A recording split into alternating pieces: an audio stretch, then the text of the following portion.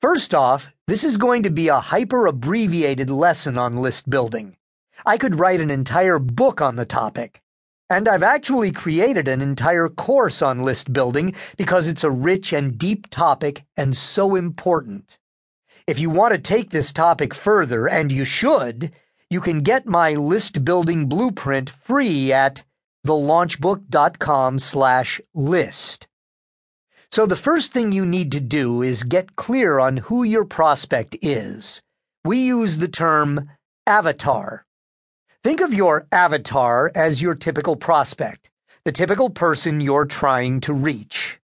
So if you're teaching about golf, you generally aren't trying to reach all golfers.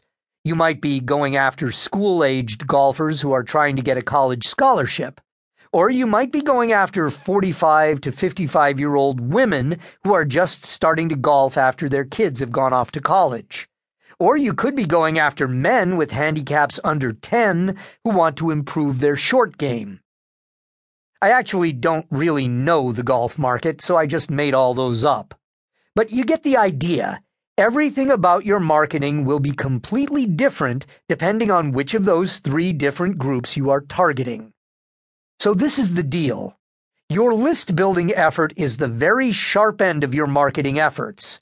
It's the first place where people have contact with you, so you have to get it right.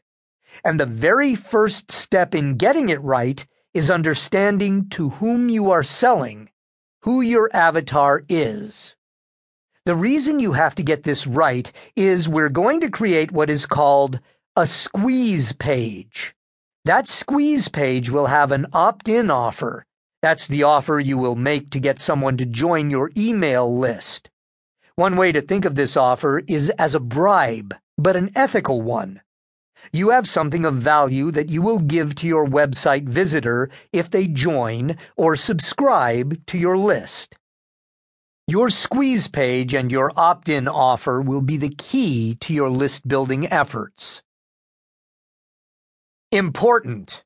As I just mentioned, it's important to get this first piece of your marketing right.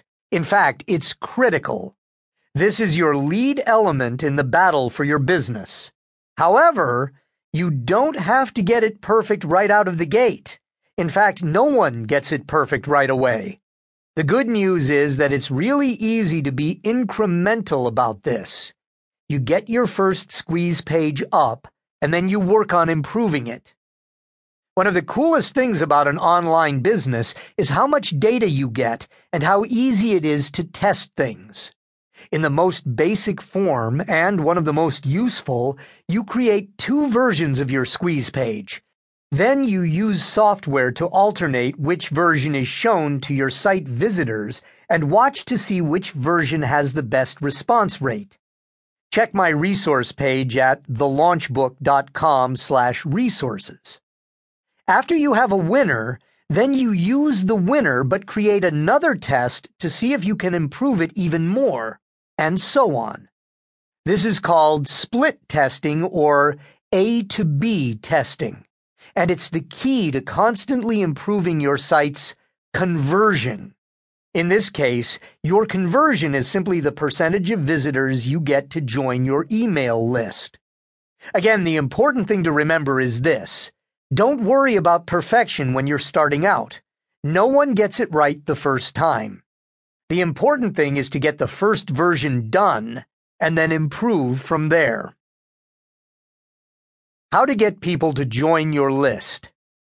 So, what is a squeeze page? As far as can be determined, this idea was pioneered many years ago by my friend Dean Jackson, ilovemarketing.com, and has proven to be one of the most significant developments in the internet marketing world. A squeeze page is a very simple page that gives the visitor a choice of only two options. One, the visitor can opt in with their email address to get some type of free something. This is your ethical bribe. Or two,